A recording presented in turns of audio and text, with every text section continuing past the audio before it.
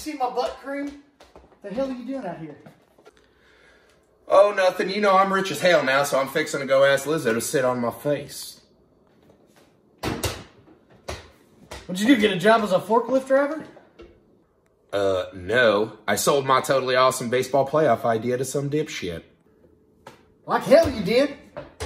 No shit, I was cruising Craigslist. I met this dipstick named Rob. Said he needed help with his MLB company, so yeah, I sold it to him. What's the system, dipshit? Alright, first off, we need more teams.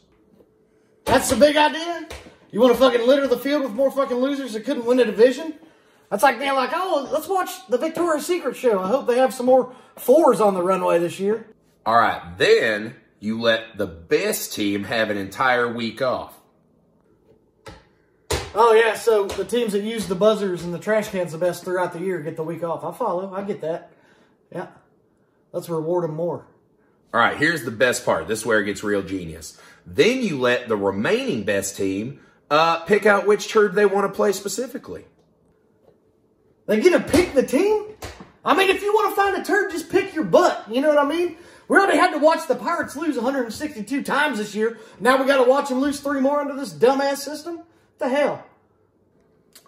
Well, my friend Rob disagrees. He thinks they're genius ideas, and he paid me a boatload of money. Yeah, well, Rob sounds like a dipshit who don't know nothing about baseball. Kind of like your mom. Oh, yeah? Well, he paid me more money than the Marlins spent on their entire roster. That's like $12, Hank. I mean, goddamn, it's the Marlins. Why Jeter great till he got to be great?